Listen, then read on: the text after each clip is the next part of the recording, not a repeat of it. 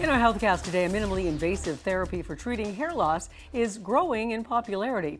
Dr. Martin Zayak, who's the director of the Department of Dermatology at Mount Sinai Medical Center, is using a new method of hair stimulation that involves combining growth factors with stem cells from a patient's own hair follicles. So we take some tissue from the hair follicles. There's a special process where we grind it down and make it into a solution. That solution then we re-inject back into the scalp, and those stem cells that are from the follicles are going to probably be more effective than stem cells from the blood, which are more general.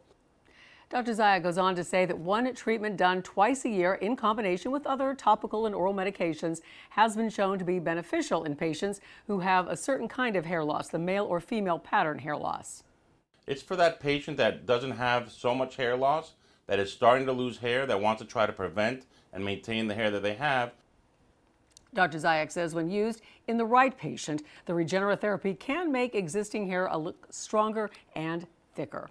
In other health news, according to the CDC, mental health among teenagers is showing signs of improvement. Some good news there. The agency reports that emergency room visits for mental health conditions dropped between the fall of 2021 and 2022. Researchers say the end of the pandemic restrictions was a likely factor since teens were able to finally return to school and be more social. Even so, CDC data shows that mental and behavioral issues among teens is still higher than pre-pandemic levels. And the CDC is urging health providers to be on the lookout for ringworm these days. It comes after two women in New York who were infected with the illness did not respond to medication. The first case in 2021 involved a woman who was pregnant at the time and had no recent travel history. The second case happened last year when another woman developed an infection while traveling to Bangladesh. Both were prescribed multiple treatments but did not improve. They needed weeks of therapy to get rid of the infection.